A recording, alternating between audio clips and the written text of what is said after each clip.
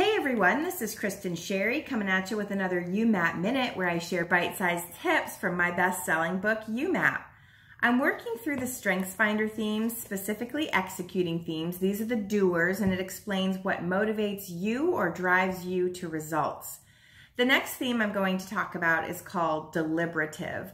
My husband has this strength, and it's one of my favorite that he has because he always plans for the unexpected and can anticipate things that will go wrong.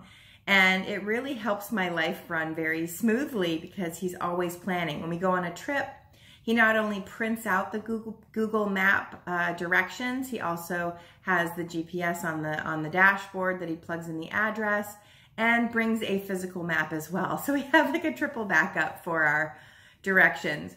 And he also has these pants, these cargo pants that he'll wear on the weekends with all these pockets, and it's really kind of funny. I used to tease him about it, but he'll put Benadryl and Kleenex or tissues.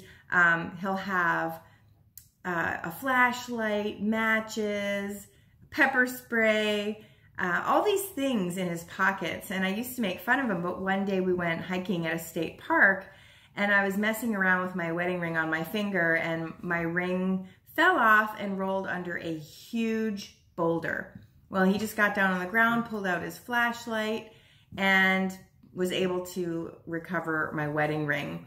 So people who have this strength, they will tell you that they don't overpack for trips. They pack everything that they need, but they're notorious for overpacking on trips. But they're natural risk mitigators because they anticipate the obstacles.